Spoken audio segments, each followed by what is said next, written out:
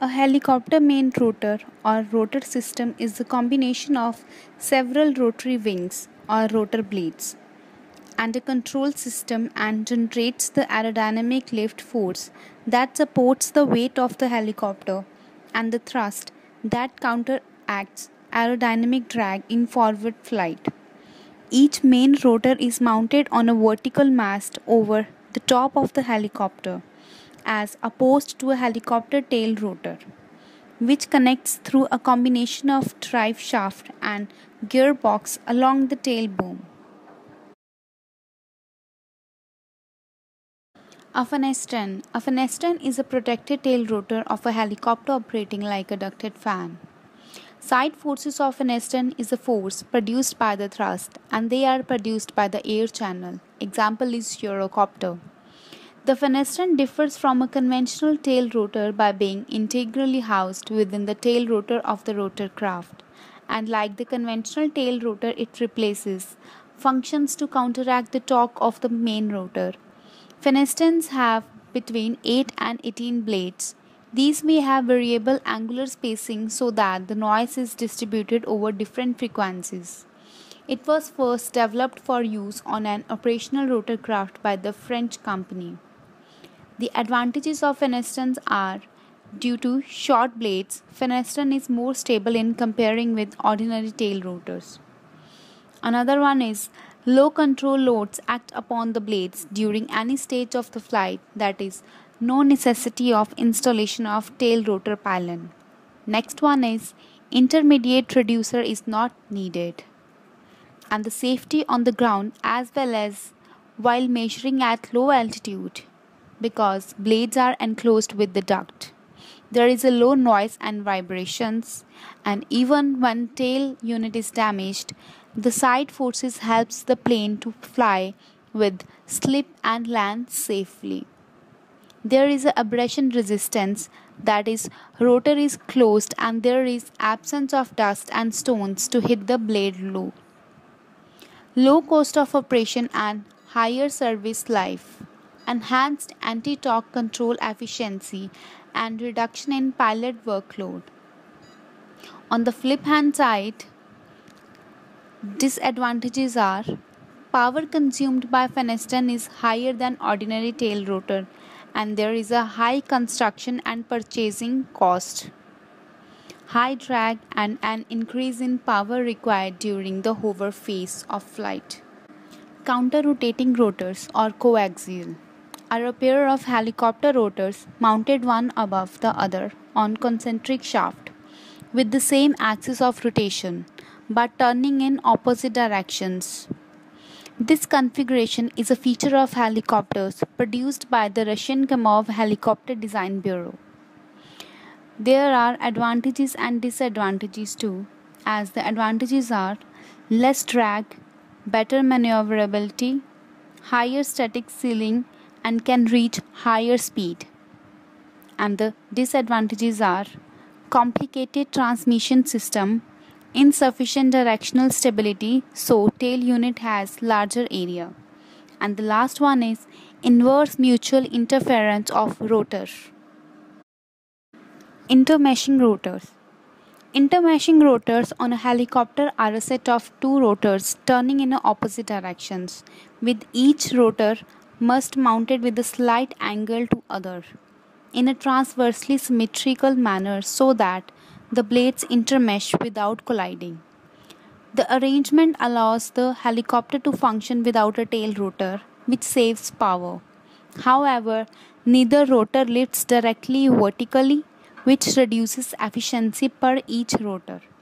This configuration is sometimes referred to as a syncopter. Most intermeshing designs have two blades per mast, although exceptions such as the Callet XR10 with three blades per mast do exist. The arrangement was developed in Germany by Anton Flettner for a small anti-submarine warfare helicopter. The advantages and disadvantages of intermeshing rotors are similar to the counter-rotating, as the advantages are less drag, better maneuverability, higher static ceiling, can reach higher speed, and the disadvantages are Blades may touch the ground due to maneuvering and impossible to use multi-rotor blades. Tandem rotor. Tandem rotor helicopters have two large horizontal rotor assemblies mounted one in front of other. Currently, this configuration is mainly used for large cargo helicopters. The Boeing CH-47 is the most common tandem rotor helicopter. Tandem rotor helicopters use counter-rotating rotors, with each cancelling out the other's torque. Therefore, all of the power from the engines can be used for lift, whereas a single rotor helicopter uses some of the engine power to counter the torque. Advantages of the tandem rotor systems are a larger center of gravity range and good longitudinal stability. And the disadvantages are a complex transmission and the need for two large rotors. Tail rotor. The tail rotor is a smaller rotor mounted so that it rotates vertically or near vertically at the end of the tail of a traditional single rotor helicopter. The tail rotor's position and distance from the center of gravity allow it to develop thrust in the same direction as the main rotor's rotation to counter the torque effect created by the main rotor. Tail rotors are simpler than main rotors since they require only collective changes in pitch to vary thrust. The pitch of the tail rotor blades is adjustable by the pilot via the anti-torque paddles, which also provide directional control by allowing the pilot to rotate the helicopter around its vertical axis. Transverse rotor. Transverse rotorcraft have two large horizontal rotor assemblies mounted side by side. Single rotor helicopters need a tail rotor to neutralize the twisting moment produced by the single large rotor. Transverse rotor helicopters, however, use counter-rotating rotors with each cancelling out the other's torque. Counter-rotating rotor blades won't collide with and destroy each other if they flex into the other rotor's pathway. This configuration also have the advantages of being able to hold more weight with shorter blades since there are two sets. Also, all of the power from the engines can be used for lift, whereas a single rotor helicopter uses power to counter the torque only. No tail rotor is a helicopter system which avoids the use of a tail rotor.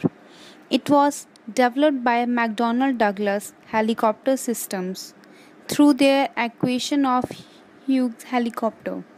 The system uses a fan inside the tail boom to build a high volume of low pressure air which exits through two slots and creates a boundary layer flow of air along the tail boom, utilizing the Coanda effect. The boundary layer changes the direction of airflow around the tail boom, creating thrust opposite the motion imparted to the fuselage by the torque effect of the main rotor.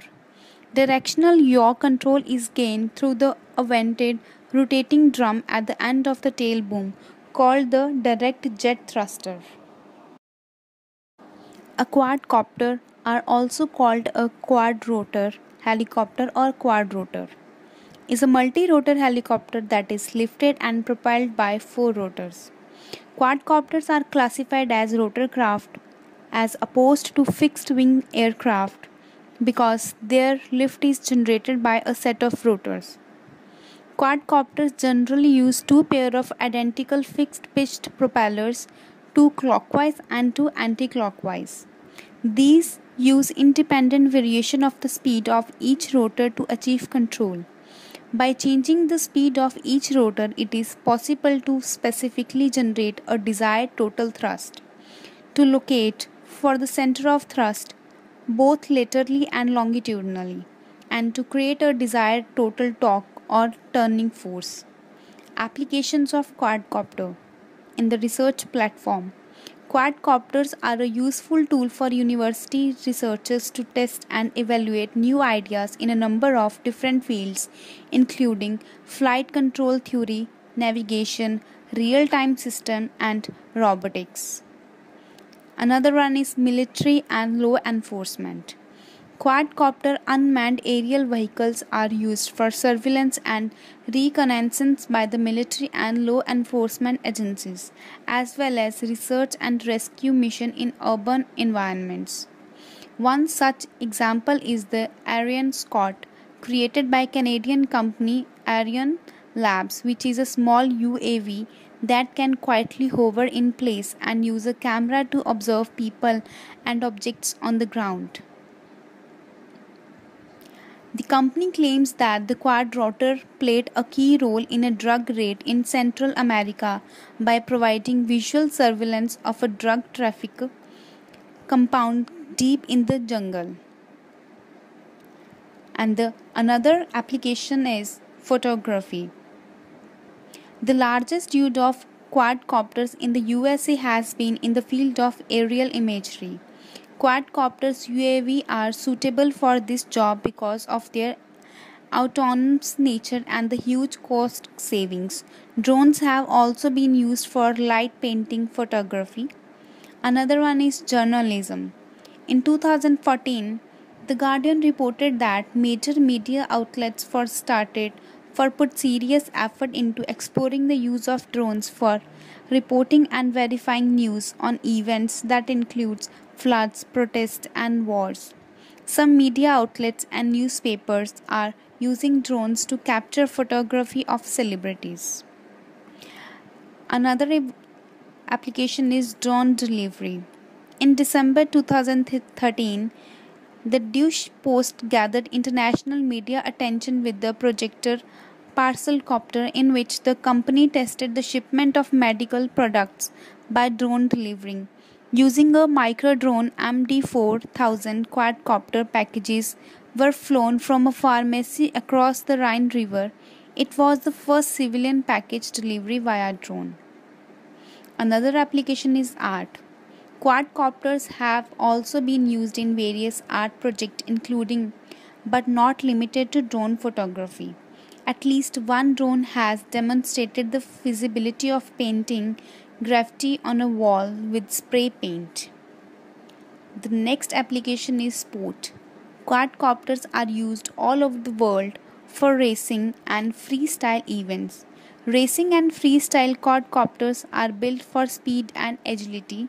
Racing and freestyle drones tend to be relatively small in size, with 250 mm between the propeller shaft.